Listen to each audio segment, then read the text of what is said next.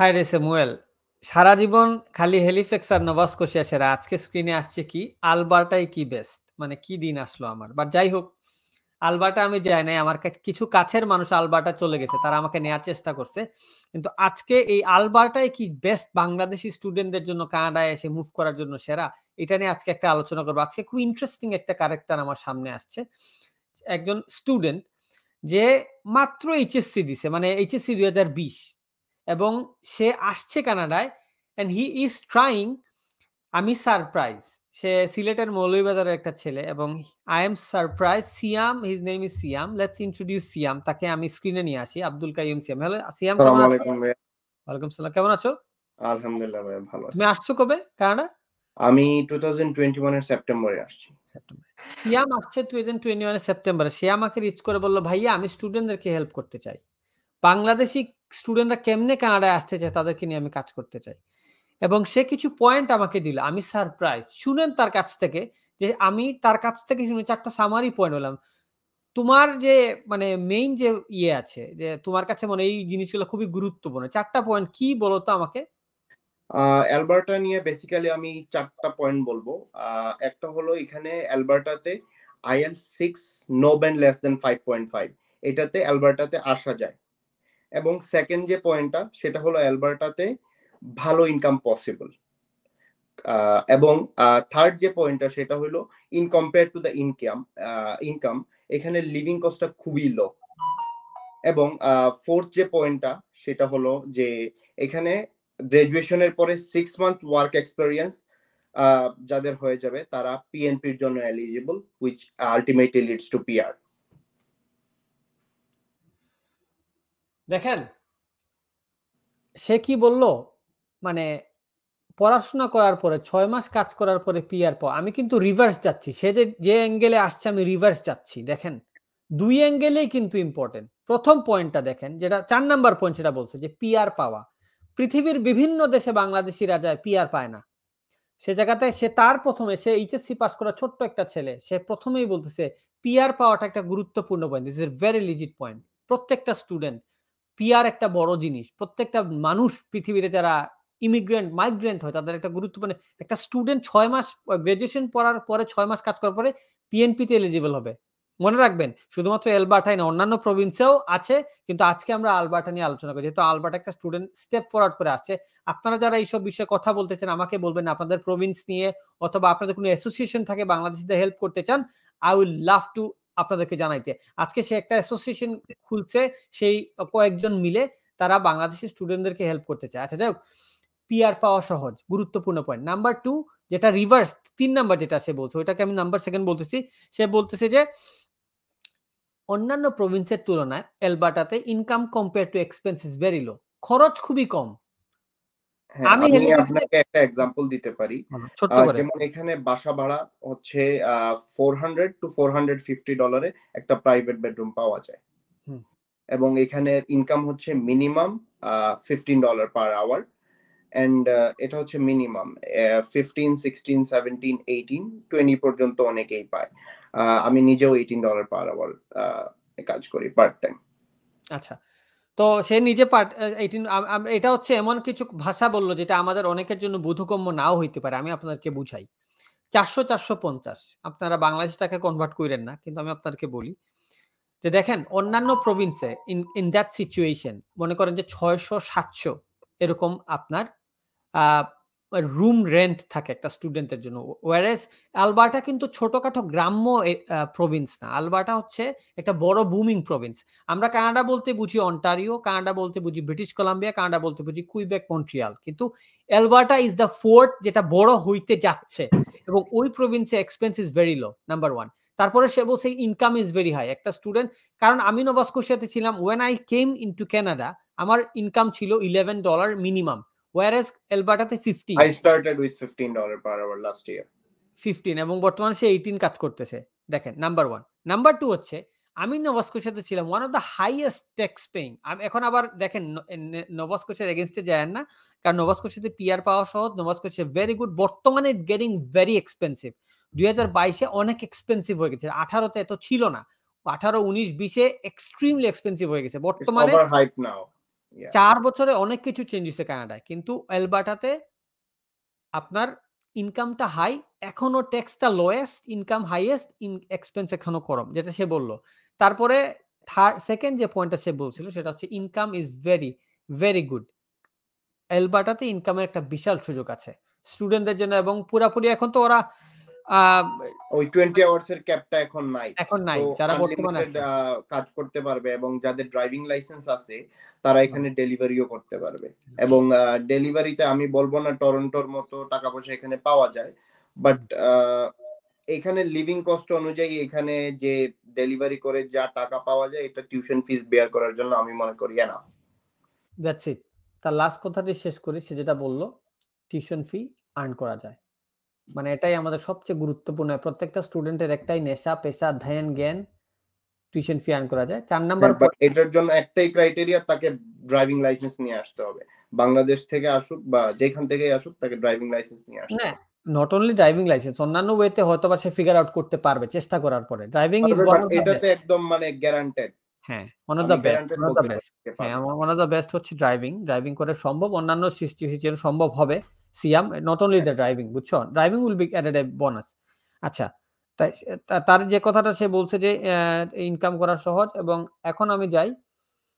আচ্ছা, আমি তার এই ইনকামের জায়গাতে আমি আরেকবার আসবো শেষ করার পরে। তার আগে আমি IELTS এর জিনিসটা লাস্ট পয়েন্ট যেটা সে ১ম এই যেটা বলছে সেটা হচ্ছে IELTS এ 6 এবং নো ব্যান্ড লেস দ্যান 5.5 দিয়েও কিন্তু অ্যালবার্টাতে আসা সম্ভব। দেখেন এত বেনিফিটের মধ্যে আপনি লো আইএলটিএস স্কোর দিয়ে আসতে পারবেন।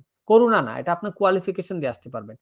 কোনো ইএসএল কোর্স এখানে লাগবে না। ESL ও লাগবে না IELTS দিয়ে। এখন আমি তার সেকেন্ড পয়েন্টটাতে আরেকবার যাই। সেটা বলছে ইনকাম। দেখেন, এটা আপনাদের রিয়ালাইজেশন একটা গুরুত্বপূর্ণ বিষয়। আমি তাকে নিয়ে সামনে এসে আমি অনেক পয়েন্ট তুলে ধরার চেষ্টা করতেছি।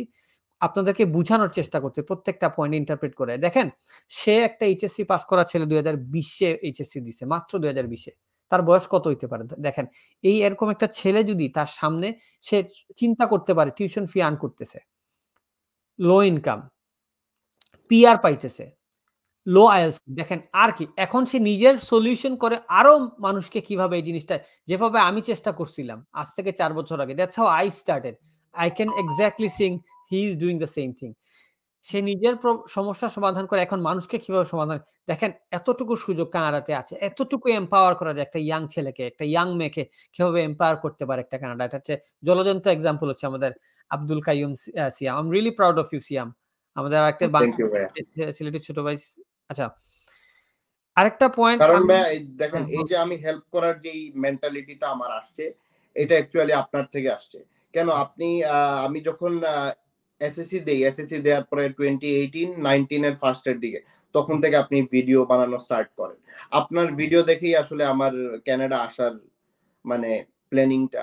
এরপরের থেকেই আমি সবকিছু আস্তে, আস্তে প্রিপেয়ার করা শুরু করি। IELTS প্রিপারেশন, তারপরে ফাইন্যান্সিয়াল যেই কাগজপত্রগুলো লাগে সব আমি রেডি-টেডি করে জাস্ট এইচএসসি টা দেই। এইচএসসি টা তো আমাদের অটো পাস দেয়। যেহেতু এখানে কোভিড এর জন্য অনেকটা টাইম লস হয়ে গেছিল। নাইলে আমি 2020 তেই আসতাম।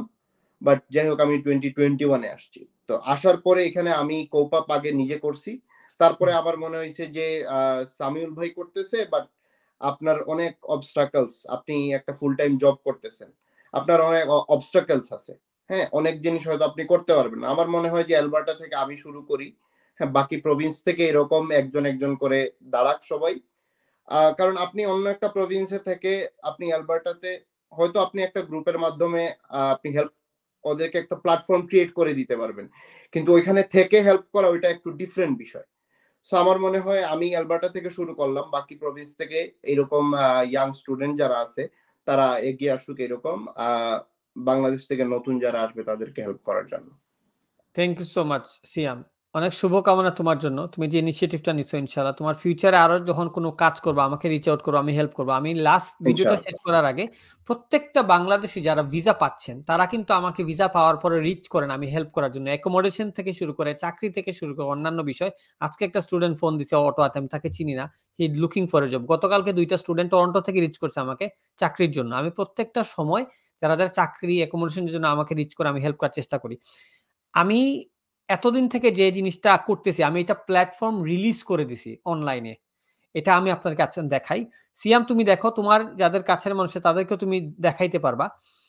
এই জিনিসটা দেখেন, এটা হচ্ছে আমার ওয়েবসাইট। আমি আপনাদেরকে ইয়েতে নিয়ে যাই। দিস ইজ মাই ওয়েবসাইট, হ্যাঁ? আমি এবং সিয়াম আমরা স্ক্রিন থেকে বেরোচ্ছি। এই আমার ওয়েবসাইট হচ্ছে mfksamuel.com। এই ওয়েবসাইটে আপনারা যাওয়ার পরে এই দেখেন, এই পাশে যখন আপনি যাবেন, দেখেন কানাডার উপরে আপনি মাউস নেওয়ার সাথে সাথে ৩ টা option, Canada work permit, study permit এবং Canada visa approved.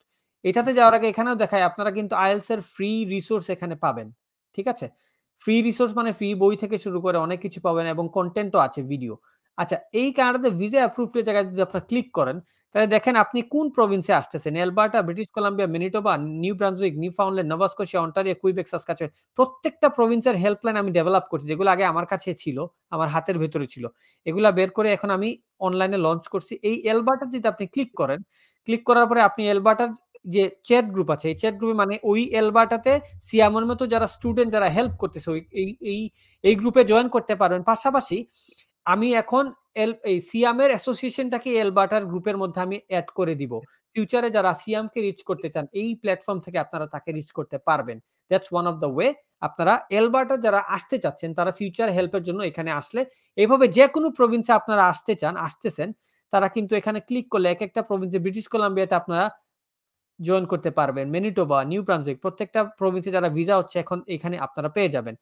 That's the way I am trying to develop the system, যাতে প্রত্যেকটা স্টুডেন্ট তারা বেনিফিট এবং তারা মানে অন্যান্য বিষয় টেনশন না করে, গার্জিয়ানরা টেনশন না করে।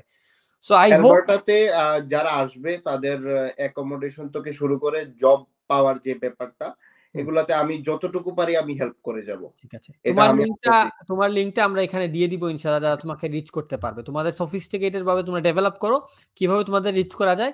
তো আমার গ্রুপে তোমরা থাকবা, পাশাপাশি তোমাদের গ্রুপও যারা জয়েন করবে তোমরা সাহায্য করবা। ইনশাআল্লাহ। That's what I want from you guys. আমি এটাই চাচ্ছিলাম যে আমি একা হেল্প করে পারবো না, আপনাদের স্টেপ ফরওয়ার্ড করতে হবে। আপনারা যে কোনো প্রভিন্স থেকে যদি কোনোভাবে হেল্প করতে চান, প্লিজ স্টেপ ফরওয়ার্ড। আমি আপনাদেরকে আমি ওয়েবসাইটটা ডেভেলপ করছি বাই মাই সেলফ। কিভাবে আমি স্টুডেন্টদেরকে হেল্প করতে পারি, ভিসা প্রসেসিং, IELTS রিসোর্স, কারণ যারা ভিসা হইছে প্রত্যেকটা 360 ডিগ্রি ওয়েতে আমি হেল্প করার চেষ্টা করতেছি। ইনশাআল্লাহ আস্তে আস্তে আরো হেল্প করতে হবে। I need more people like Siam. I need more people like, আমি চেষ্টা করতেছি আপনারা যদি এইভাবে স্টেপ ফরওয়ার্ড, আমরা অনেক হেল্প করব। সিয়াম, অসংখ্য এনি লাস্ট ওয়ার্ড কিছু বলতে চাও? সবাইকে এটাই বলবো যে আস্তে আস্তে সবাই প্রিপারেশন নাও এবং কানাডা আসার জন্য যতটুকু হেল্প লাগে সামিউল ভাই আছেন এখানে। সামিউল না রে ভাই, ইনফরমেশন সামিউল রিলেটেড না, স্যামুয়েল। ইসে বাহ, স্যামুয়েল, স্যামুয়েল। স্যামুয়েল, ঠিক আছে নি? ঠিক আছে, হডন করো। সো উনি আছেন হেল্প করার জন্য, যত ধরনের ইনফরমেশন আছে সবকিছুই ওনার কাছে পাবেন এবং সবাই আসেন, সবাইকে দেখা হবে কানাডায়। 30 সেকেন্ডে কইলা সিলেটিন তোরে কিচ্ছু কইতে না। I am proud of you Sylheti ভাই, মৌলভীবাজার এই ফুয়া আমরার। তো তুমি যে you are doing outstanding. Last কিচ্ছু একটা কইলাও সিলেটিন তো। সিলেটি অগলরে কইবো যে লন্ডন না গিয়া কানাডা তাও। আমার আপন ভাই লন্ডন গেছে and he didn't liked it. Personally, he shared his experience. So from his experience, I had a feeling that Canada বাংলায় is কও, much better than UK. বাংলায় কও। So UK থেকে কানাডা বহুত দিকে ভালো আছে। এটা আচ্ছা, আপনারা যতদিন আইসুন না অতদিন বুঝতা নাই। আওয়ার ঠিক পরে আছে। বুঝবা যে এখানে ভালো। আইলে তারা বুঝবো, আমরা ডিটেইলস কইতাম না, আমরা বহুতটা কইছি ইনশাআল্লাহ। ওকে, I'm gonna stop the video. It's a long video now. Thank you so much সিয়াম। ইনশাআল্লাহ ফিউচার আরো কিছু করলে বাইরে জানাইবা, আমি তোমার বিষয়গুলো তুলিয়া ধরমু যাতে মানুষে বেনিফিট পায়। ওই আমরা ভিডিও থেকে বিদায় লই, তুমি আর আমি ইনশাআল্লাহ আজকে। ঠিক আছে। ইনশাআল্লাহ ভাই, ভালো থাকো। আসসালামু আলাইকুম। আসসালামু আলাইকুম।